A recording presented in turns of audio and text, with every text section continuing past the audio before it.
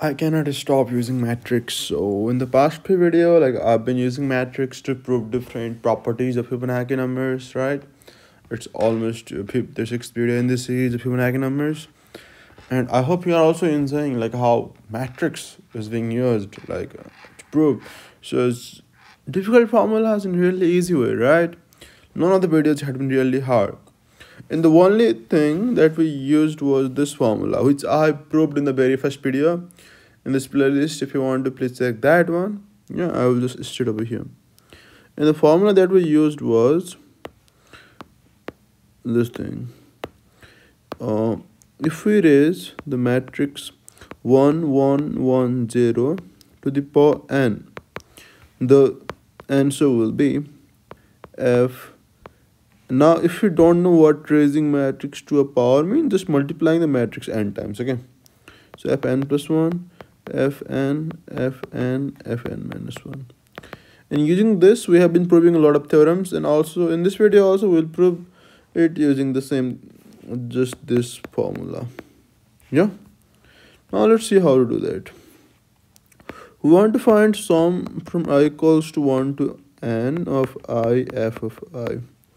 But instead of finding this sum, what I will try to do is I will try to find another sum. Sum from I is equals to 1 to n of I times 1 1 1 0 to the power I, this matrix. The reason is this sum will be able to give us the value of original sum. So let me show you how. We know that in matrix form I is basically I times 1, and 1 in matrix is just identity matrix. So this will be I 0 0 I, right? I will multiply the entire elements of the matrix. And this one we know that this is I plus 1 Fibonacci number, I Fibonacci number, I Fibonacci number, and then I minus 1 Fibonacci number. Now if we do the matrix multiplication, what we will get is sum from I equals to 1 to n. Now this will be I times fi plus 1, and then I times fi, I times fi, I times fi minus 1. Now over here, if you look at it carefully, now we know that the sum it can take inside the matrix, right? Because individual elements are going to be summed. So sum from I equals to 1 to n of I f I plus 1. Sum from I is equals to 1 to n of I f I. Sum from I is equals to 1 to n of I f I.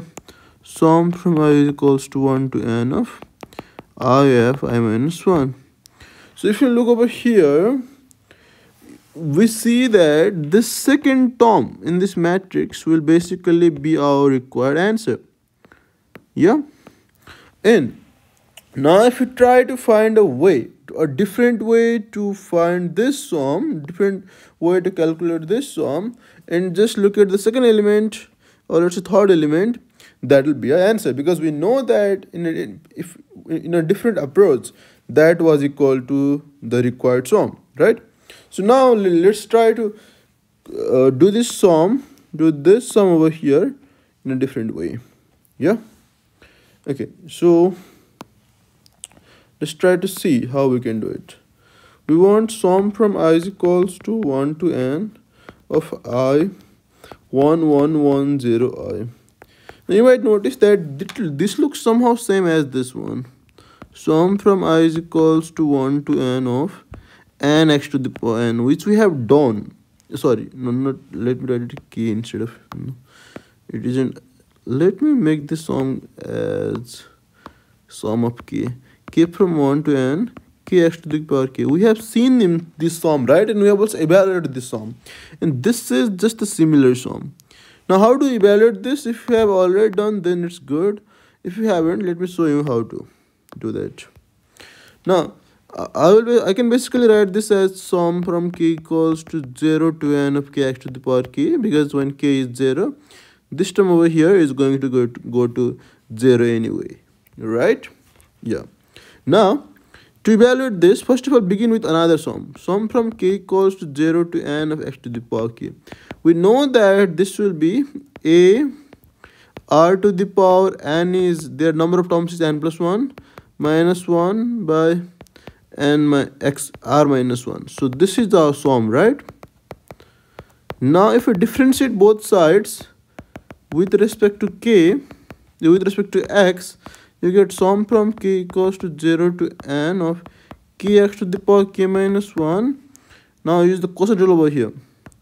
B u dash minus u b dash by b square.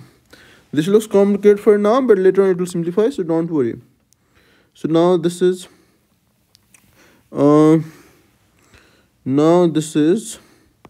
n plus 1 x to the power n plus 1 minus n plus 1 x to the power n, right? Yeah, minus x to the power n plus 1 plus 1, is it right? N plus 1 x to the power n plus 1 minus n plus 1 x to the power n minus x to the power n plus 1, yeah, divided by x minus 1 square. Now to get the required expression, just multiply by x in both sides.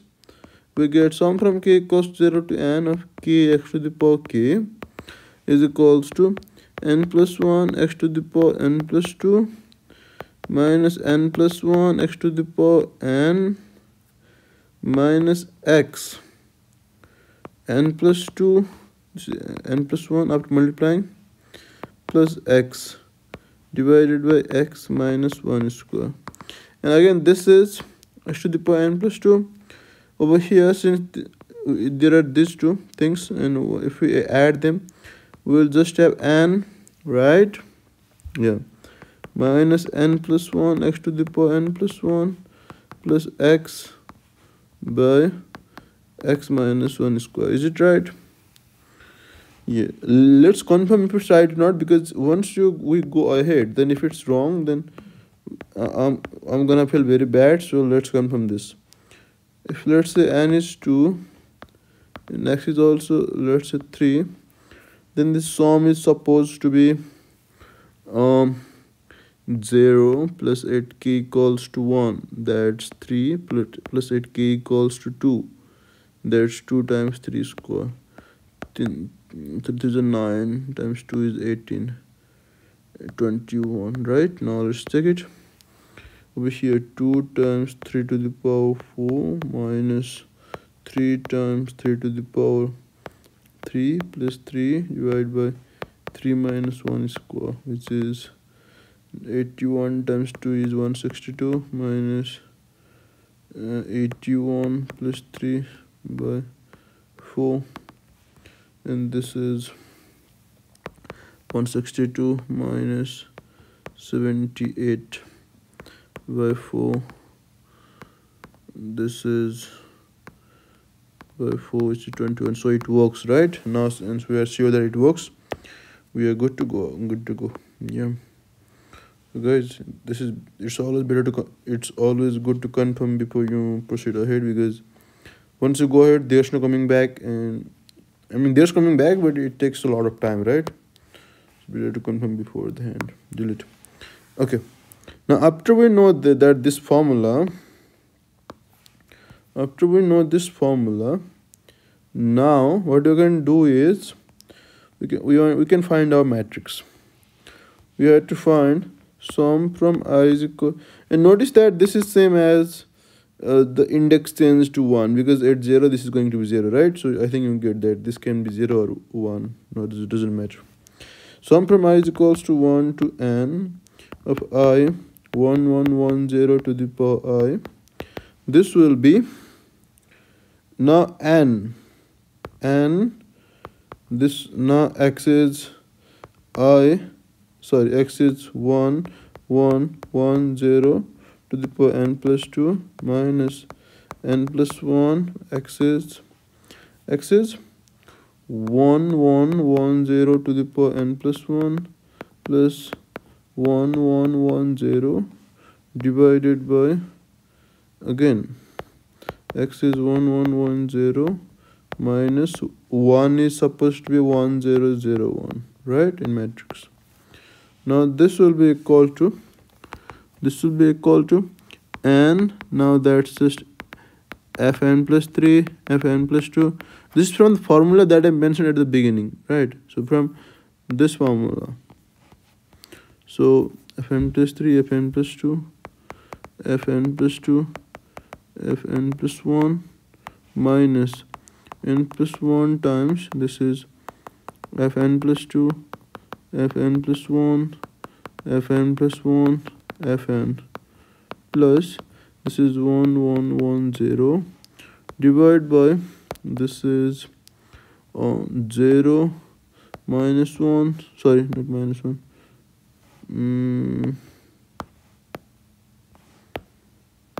okay, 0 1 1 minus 1, 0 1 1 minus 1 square, right? Now this is equal to n f n plus 3 minus n plus 1 f n plus 2 plus 1, and then n f n plus 2 minus n plus 1 f n plus 1 plus 1, n f n plus 2.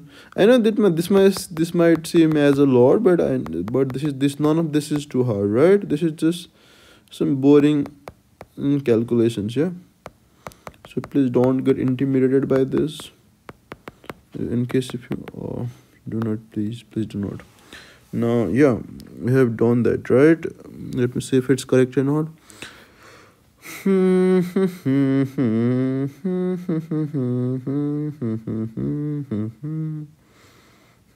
Yeah, it's correct.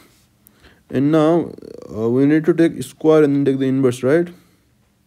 Okay, now its square will be, let me do it over here, 0 1 1 minus 1, 0 1 1 minus 1. So 0 1 0 1, that's 1, 0 1 1 minus 1 minus 1, 1 minus 1, that's minus 1, that's 1 1 2 1 2 1 1 2, yeah, this is it, right? So 1 minus 1 minus 1 2 inverse, yeah, the square and then inverse. Now let me erase this, right?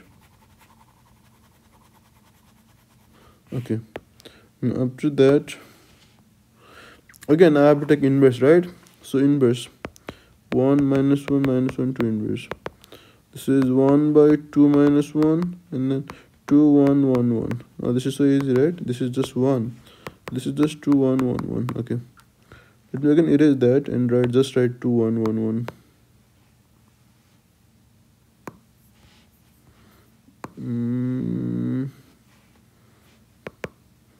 Delete. Also let me delete this. Delete.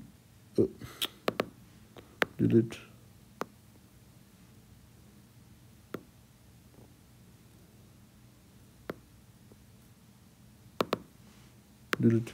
We know it's 2 1 1 1, right? That's 2 1 1 1. Okay. Now you know it might be pretty complicated to multiply all the stuffs, but notice that we just need the second thing, right? We just need second thing. So just calculate the second stuff. No need to calculate all of them.